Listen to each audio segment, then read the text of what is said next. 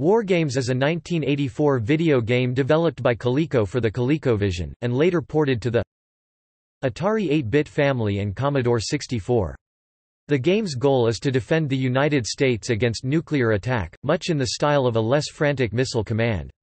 The principal designer was Coleco staffer Joseph Angelillo. Joseph Angelillo presented a one-hour seminar on the creation of WarGames at the August 2011 Board Game Players Convention in Lancaster, Pennsylvania, where he showed a DVD of his creation process and memos and lists from Coleco showing the designers of each Coleco product.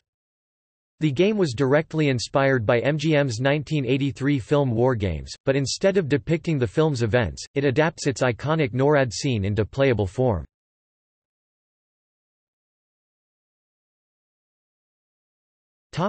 Gameplay.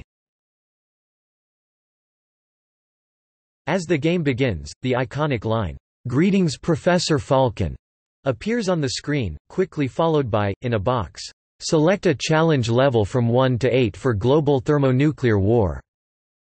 After the skill level has been chosen, the main game screen appears. The continental United States is divided into 6 sectors, each with its own bases and major cities. ICBMs and bombers reign over the North Pole, while submarines inch toward coasts.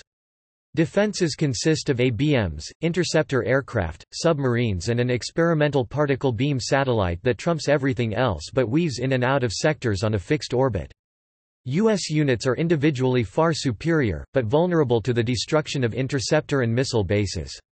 Events proceed in real time in all sectors as defenses gradually crumble. Enemy presence and the destruction of bases and cities lower a sector's defense condition status. The DEFCON level for each sector is factored into the total DEFCON status.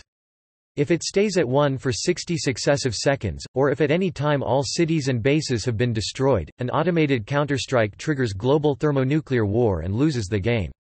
The game is won by preventing a counterstrike long enough for a ceasefire to be reached.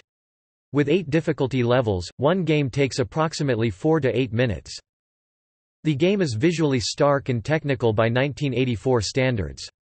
As in the original movie, the manual hints that the attack is an imagined result of a computer glitch, the counterstrike is not.